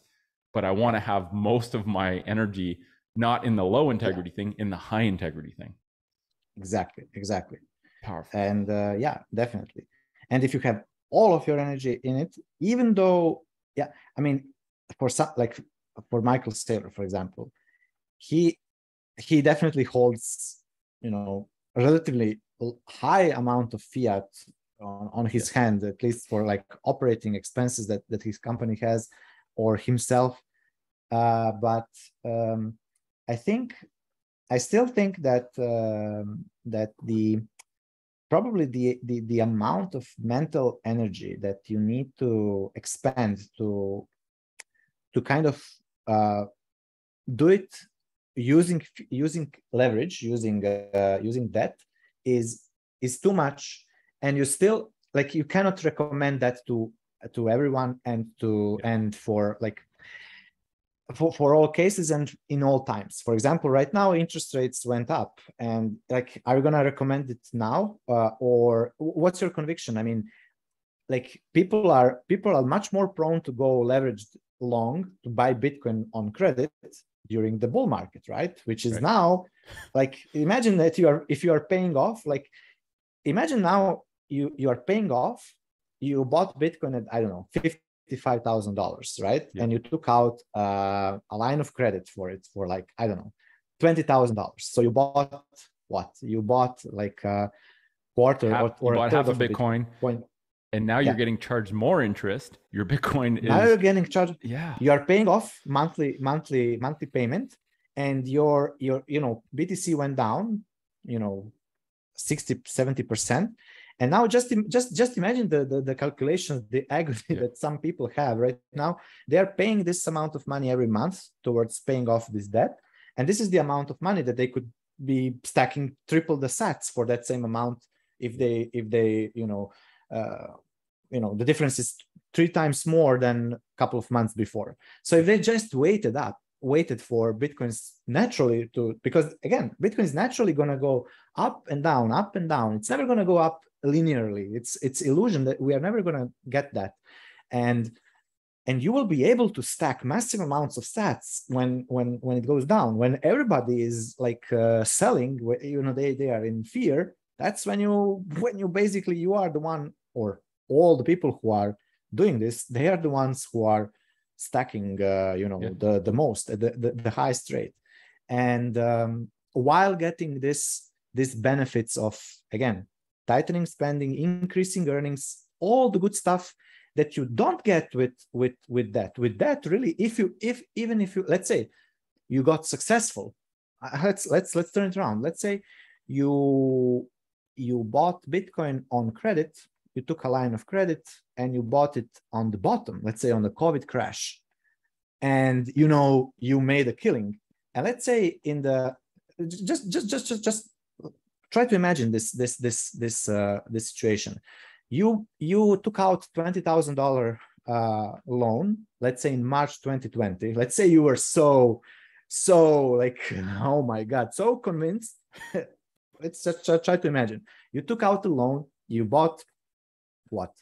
Bitcoin fell down 5 BTC. Let's say you bought 5 full Bitcoins, and now Bitcoins went up to, let's say, $50,000, right? At some point. Now your BTC is worth $250,000, and you paid $20,000 in credit, in loan. But what's most likely going to happen is you are not going to like suddenly turn around and, okay, now I'm going to, stop going into that. No, you're going to be, oh my God, I'm such a huge genius. I'm now going to mortgage my house. I'm going to take out every single loan. Exactly. I'm going to go 10x leverage on the exchange, 50x leverage. I'm genius. I'm going to start shitcoining. I'm going to diversify. I'm going to make even more BTC, because look at this, look at Solana, look at the, all this different Luna, at that time, in the, what, that was 2021, early 2021, you look like a genius. Bitcoin went up to $50,000. What you end up with, most likely, you will end up with huge amount of money, going up, but you will go down crashing. You know how many people are, got wrecked right now with all this leverage taking, because it's, from the old days, like, this is the ancient wisdom, biblical wisdom. They always said that taking on debt, it's not a sin, but it's stupid. It's biblical stupidity. It's stupid because you are playing with the future, and future is uncertain. You don't know the future. And it's completely different to live your life. It's a gamble. Trying to spend money from the future and navigate your present moment to exactly align it to that timeline, the future that you kind of thought that you will make by taking out loans. That's stupid. While it's so easy, it's so clean, it's so orderly to just spend from the past. If you can afford it, do you have money for this? Yes, then you can buy it if you want. If you don't have, then don't buy it. Like, very simple. It's simple. And over time, your wealth that you're building is going to be such a solid wealth. You may get to a millionaire status like quickly, using debt. But as quick as you get it, the likelihood is just growing that you're going to lose it all just as quick as you got to it. While this way is just, stacking slowly. I mean, slowly. Like you're still, it's still so exciting because you don't really feel that you are slow. Like, again, today when I woke up and I saw Bitcoin went up 10%, it's like, oh my God, I'm so, let's go. This is now it's just, so you still get the benefit of this excitement of number go up, but you are doing something that you can sustain for the rest of your life. It's something that you can teach your children, your grandchildren, your grandchildren, your everyone. It's timeless principle. Just don't touch that. Don't spend from the future. Don't spend money you don't past. have. Very easy. Exactly. And just all this mental energy, all these things will suddenly clear, and you will be able to direct them towards wealth building, real wealth building, real long sustainable wealth building. And enjoying that's something life. This is another thing too. I think so much of our bandwidth and life energy gets sucked away by things we don't even realize we've self-imposed.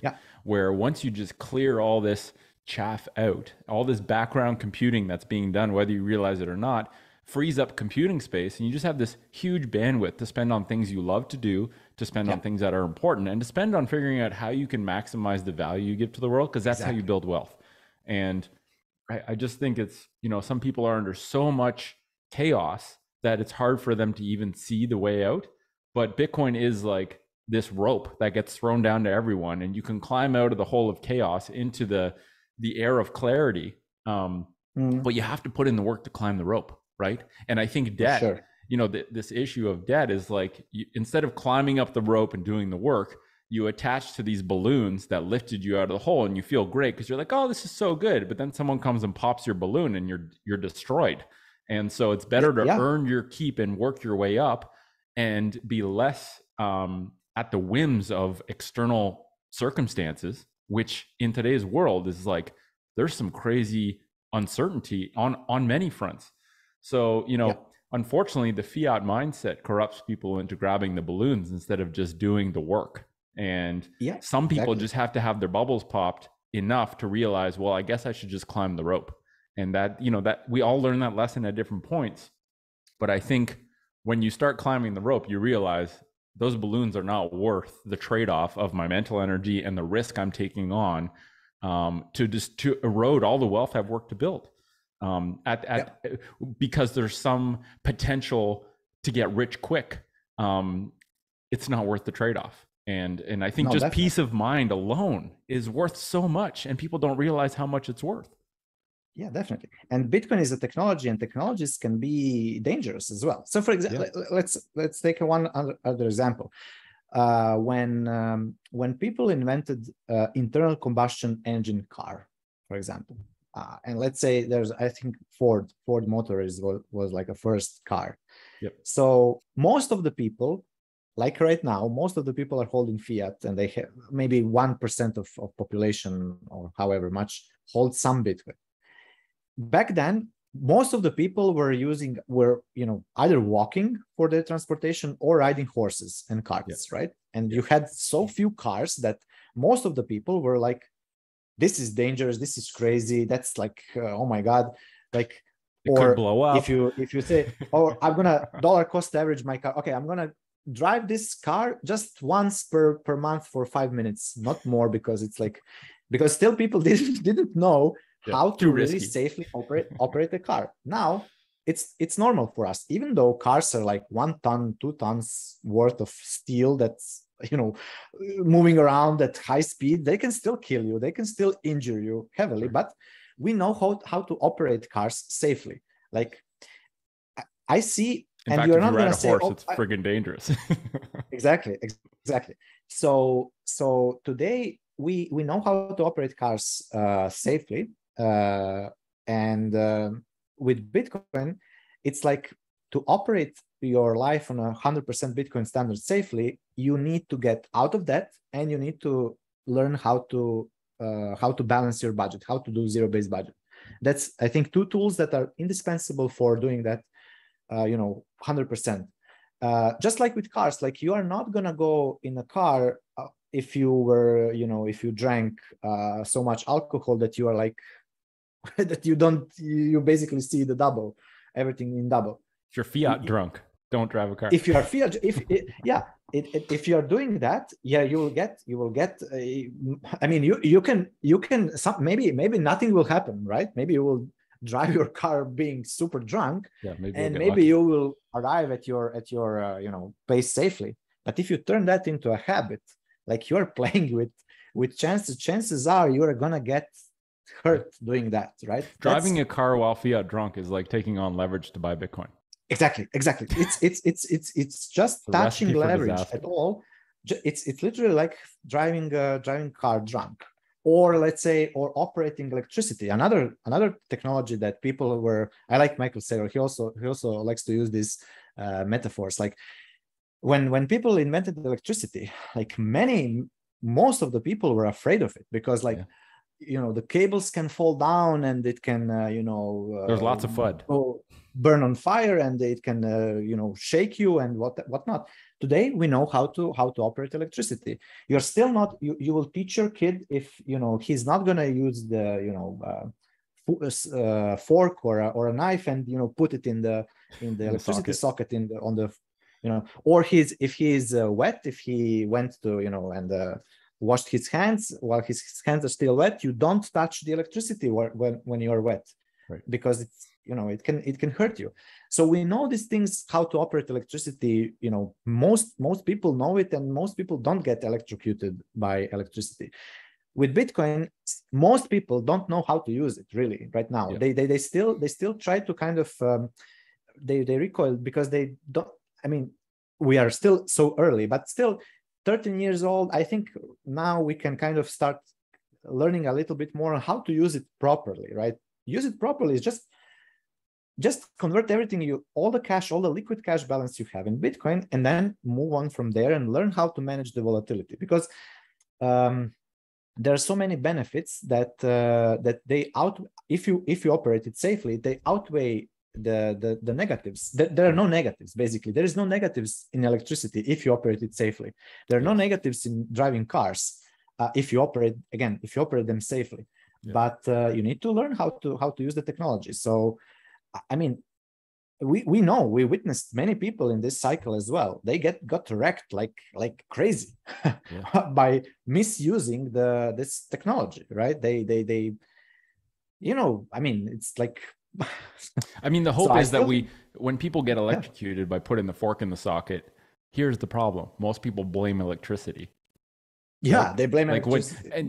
But it's really just, well, you shouldn't have done that. That was a stupid thing to do. So it's, what you're talking about writing, helping people live on a Bitcoin standard is like the user's manual for how to use this tool without getting wrecked. And I think that someone who's truly interested and wants to read through that it's like looking at a car as a giant, dangerous death trap because you don't know how to use it, to looking at a car as a tool to use to get to where you want to go faster if you know how to use it. And I think if people just had the same equivalent for Bitcoin and had a playbook or like a protocol to follow where it's like, I understand it, it's not as scary because now I know that the risks are really low if I just learn how to use this tool. But I need, some people need to get in a car accident to realize how much they need to pay attention when they're driving. And I think we had a lot of car accidents in the past year, and people are going to be ready. So, and I also think that, a lot of education in Bitcoin space in the last, since it began was mostly oriented on how Bitcoin works as a technology. It's like when you buy a car, you don't really know how car really works. I mean, you are not, you're not unless you are a car engineer, right? You don't really know how email really works, or how this microphone really works, or light or whatever. You may have like a very basic idea, but you are not really able to understand completely the intricacies of how your smartphone works. Nor do you need to. Yeah, neither you need to. You just need to know how to use it, right? How to use it properly, how to use it safely. And that's really I think right now with this bear market, we are really, and this situation, with this inflation in the world, and all of this kind of chaotic kind of atmosphere, I think we really need to focus on just explaining people practical how to use Bitcoin, because most everyone has at least heard about it, right? Yeah. They may, a little small number of people know, has it, but still I would argue that they are not really using it correctly, because they are still kind of in this frame. Okay, I'm gonna put a little bit into Bitcoin, and then I'm gonna, I still don't trust it enough to go all in. I still gonna have some fiat balance, because really there is no operating protocol. Really, it's exactly what you said. There is hard. I mean, there's literally no resource. I was trying to search for some in the last couple of weeks.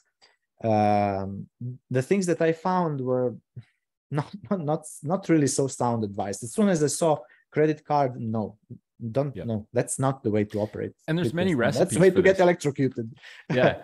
There's many recipes for this. So if I mean, it's hard to believe we've already been chatting for 2 hours, so let's wrap it up now. But if you are writing something, putting something together, you want other eyeballs on it or to get feedback, just fire it over to me. I'm happy to read it. To everyone listening, we hope that was Pavao. Thanks for your time, man. Like, I always enjoy these conversations. A huge amount, the amount of metaphors, the amount of like little dots that get connected by hearing you talk and riffing off that. I think these are, they come up very quickly on the 21st of each month ish. But to everyone listening, we hope you enjoyed it. Value for value on Fountain. I'll put a Bitcoin address, a main chain address on the YouTube link. If you're watching this on YouTube, that'll go towards helping Rab Orange Pill Rab. And so, we'll sign off for now, and just stick around for 30 seconds and we'll sign off after I'm done recording. So thanks for listening, y'all, and we'll catch you in a month.